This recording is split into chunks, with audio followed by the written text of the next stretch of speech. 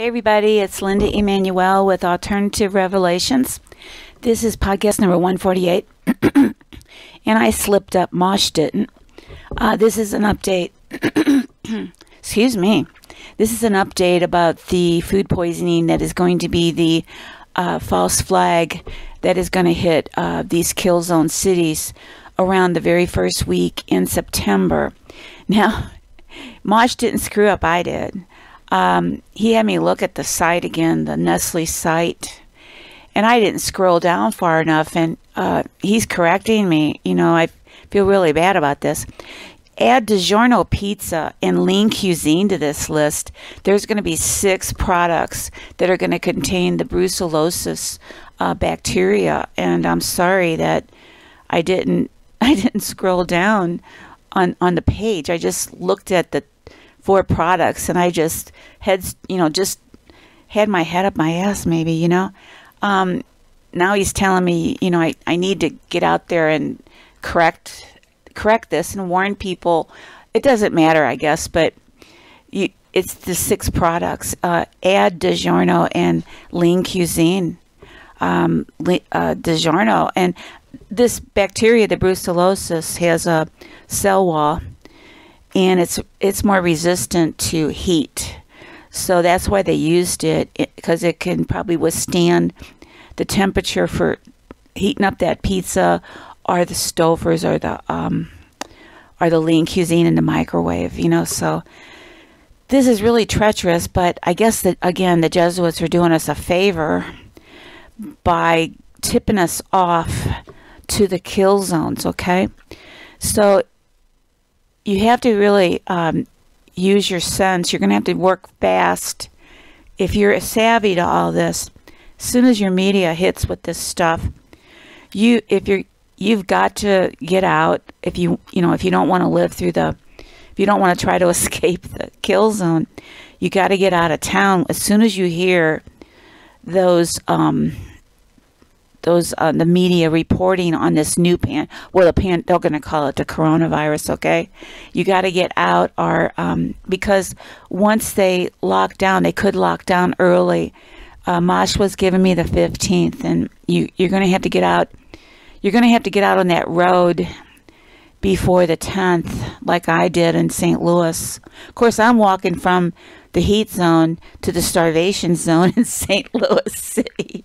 But I'm going to be prepared. We'll have enough food for 4 months or 5 months. We got it planned. We've been buying hemp seed, buying coconut milk powder, yogurt and eggs.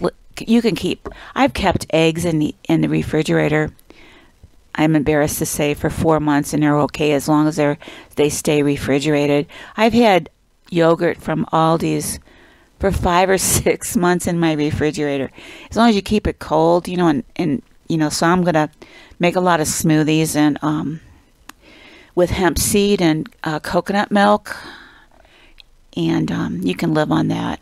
Hemp seed are so nutritious. So you're gonna have to get out on the road to get to your destination before the 10th, because once these media comes out with this pandemic, they're going to shut roads down, okay?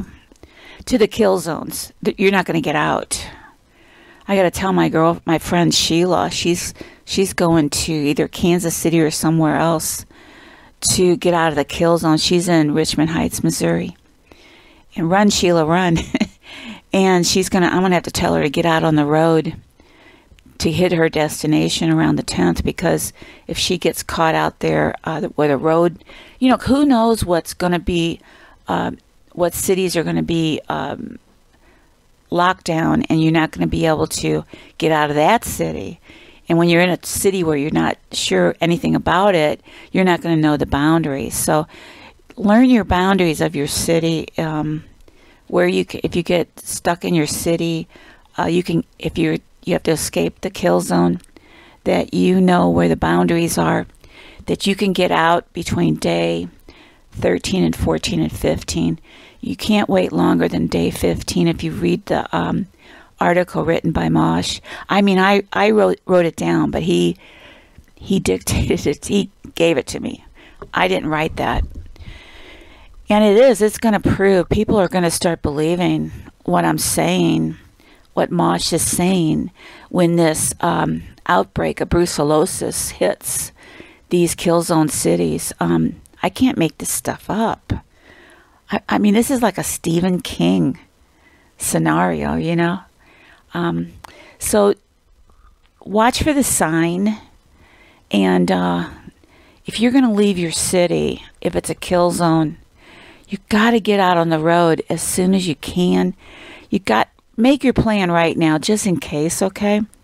Because you just don't want to leave the city unprepared. You got to have a place you can stay for 3 months. You're not going to be able to come back to your city. And if you do leave your city, if you think it's a kill zone, shut off those breakers, you know, before you leave, because otherwise you won't come back to a house.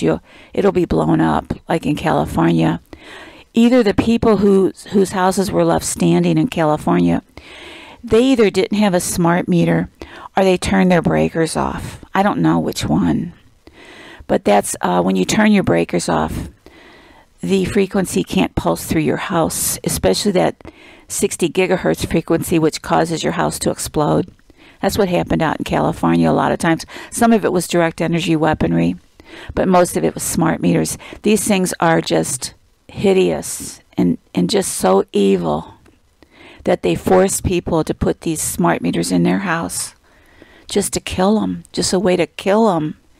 How could people, I'm hoping people who work for these minions, you know, who innocently don't know what's going on, like the electric company employees, and I hope some of them listen to this so they could disable their smart meters. I don't know how you would do it. I haven't asked Mosh how to do it. That's kind of stretching it for me. So these it's 6 products now, and I'm sorry that I didn't scroll down and see DiGiorno and Lean Cuisine. I mean, come on, Linda. I screwed up. He didn't. It's going to be Lean Cuisine, DiGiorno, Tombstone, Jack's, Hot Pockets, Stouffer's.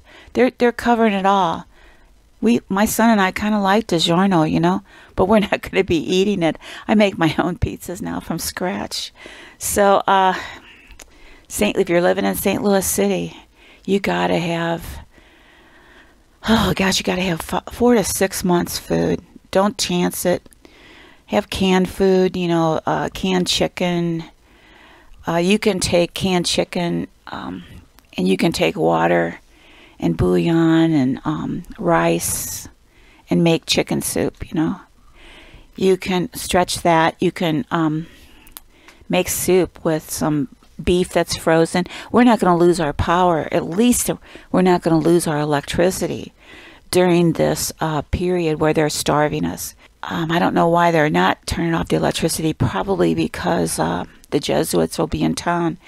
But it makes sense that they're going to shut off our internet and our phones in St. Louis, because they don't want this information to get out that people will be starving and calling out for help. Anyway, nobody could rescue us anyway. They might be able to come down the Mississippi on a barge. I have no idea. But nobody's going to be able to come in and rescue St. Louis. We're going to be starving. And they're going to go out into these kill zones after day 22 looking for food. And they're going to be cooked, just like you put in meat in a microwave. Can you imagine hours of being microwaved, getting cooked? Ugh, I don't know. These people are just evil. What they're thinking up, it's like, gosh, how can they sit around and think of all this stuff to do to people, to torture them and suffering? You know, St. Louis is going to suffer starvation, forced starvation. 3 months in the kill zone around us, you know, we're not going to be able to get out. And you're not going to hear from us either. You will not hear from us. You will not hear from me probably after, Mosh is telling me, after October 15th. That's when they're cutting off the cell phones to both St. Louis County and City of St. Louis, and plus the other kill zones. The other kill zones, their internet and their cell phones will be cut off too. They do not want America to hear what's going to be going on in these kill zones in St. Louis, where I don't know if they're going to be starved in any other city. St. Louis is kind of like a unique thing with them. I mean, I can't think of any other city that's going to be surrounded and surviving and able to survive the kill zone. But now they're going to starve us. That might be a worse fate than getting zapped and killed in 3 or 4 days. You know, this is sick, what they're planning on doing. And, you know, people in St. Louis, they have no idea what's coming. They can't eat toilet paper. You should have seen all the people going out. I mean, I was like, what did they watch on media that made all these people go out and fight over toilet paper? I don't get it. What caused them to do that? What propaganda came over the news to make them go out and buy every single roll of toilet paper in St. Louis, Missouri? And every single product that disinfected. I mean, shelves are empty about disinfectant. And you see these people with the sanitizer. What is wrong with them? And wearing the mask outside, riding bikes, and exercising in gyms wearing masks. This is insanity. What is wrong with people's minds that they do this, I mean, the Jesuits must be laughing. Look what we're making them do. I think they're sick. So I've been talking too long. So I apologize to Mosh that I left off DiGiorno and Lean Cuisine, Jack's Pizza, Tombstone, Hot Pockets, and Stouffer's. Those are your brucellosis, contaminated food that is going to make people sick. Corona type symptoms. Of course, you know, all along, people with the symptoms have a mycoplasma infection, which is similar to brucellosis, you know. So, you know, people haven't had coronavirus. Come on. It's been mycoplasma. But this brucellosis and mycoplasma are similar. That's where they're going to fool people with the flu-like symptoms. Come on. Wake up, everybody. Wake up, St. Louis. Wake up, United States, before it's too late. Because they're coming for you. The next targets. And this is probably going to happen, Mosh said. But it's going to hopefully it will be just this one-time event. And people are just going to wake up and realize, I'm next. If I don't do anything, I'm next. I'm next on the list. And Linda Emanuel might not be talking to you after the 15th or after February, warning you of the next kill zones, okay? Because I won't have an internet. I won't have the phone. And I can't use carrier pigeons. They'll drop out of the sky. I don't know how to use the little suckers anyway. Somebody send me a joke and make me laugh, would you? This is just unbelievable. It's tough. Tough love, you know. I'm going to lose a lot of friends in St. Louis County that aren't listening to me. And they're destined to die. That's what Mosh is saying. They've chosen to die. Spiritually, in spirit. Not on earth, not their physical body. Their spirit or soul has chosen to exit. And they're going to be part of the Holocaust to wake the others up. They're going to be part of the something bad that turns into something good. Because this is what's going to happen. And you mark my words, when this happens, and then United States citizens rise up and turn something bad into something good. That's what usually happens around, the world, is when some horrible event happens. And people have to be unaware of the spirituality behind it. This is always triggered behind the scenes to cause some kind of, like Mothers Against Drunk Drivers. That's a spiritual thing, something bad into something good. Some soul sacrificed their life through some kind of alcoholic event and got killed to spark a movement to change it into something good. It's always usually this. It's something spiritually behind the scene that's going on with these a bad event that turns into something good. But people can't be aware. Otherwise, they won't do it. They'll go, "Oh, I know what God's doing. He's trying to make us create this organization so we could stop people drinking and driving." You know, people have to be unaware of what's going on behind the scenes. Otherwise, they're like, "Hey, I ain't going to fool for that. I ain't going to fall for that. I know what they're doing." You know, they won't do anything then. The people have to be totally clueless, like sheep, for something bad to turn into something good. That's fact. You know, I can see it all the time when I'm looking at some kind of event. I'm like, okay, people are going to rise up. They're going to create some kind of organization to put a stop to it. You know, that's what happens. So, you know, watch for the sign. I'm sorry Mosh, that I left off DiGiorno and Lean Cuisine. He showed it to me, and I'm like, okay, I'll put out a podcast about this, you know, and kind of rant on. You know, this is I'm like wondering what's he gonna tell me today? I mean, it keeps growing. You know, every podcast is like, there's something more.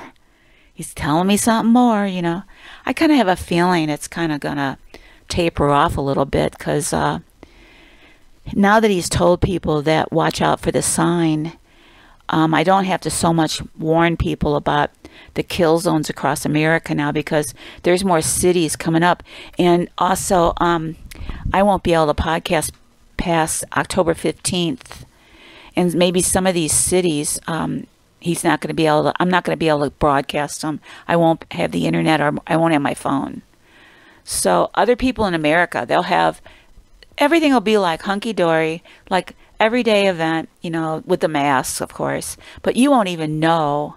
People not in the kill zones won't even know what's going on unless you hear it. You won't be able to even hear it from people in the kill zones, and like people like in St. Louis, Missouri. You're not going to hear what's going on. People are not going to be able to tell you what's going on from the inside. You will not have a clue what's happening in these cities. And if there's people who can escape the kill zone, unless they're listening to Mosh's way to escape and survive, they're not going to know to turn off their breakers. The Jesuits are counting on people when their electricity goes off on day one of the kill zone day, the first day. They're not going to think about turning their breakers off. You know, that's another, if you're in California, this is a good example. This is a good warning.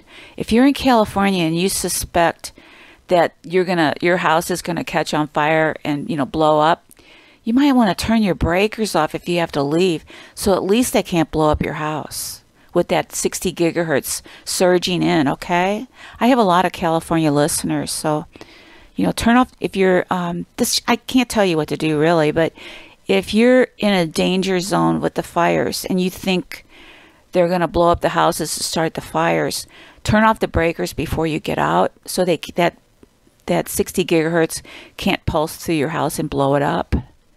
It's just advice from Mosh. It makes sense, you know, that these 60 gigahertz is what's blowing up these houses out in California, along with the direct energy weaponry. And California is wow, you've got your own kill zones out there. Sorry to say. So I'm going to let you go. I just wanted to, this is kind of a part 2, watch for the sign. I left off DiGiorno and Lean Cuisine. He's asking me to correct it, to tell you what these other 2 products are going to be contaminated. So until next time, good night and God bless.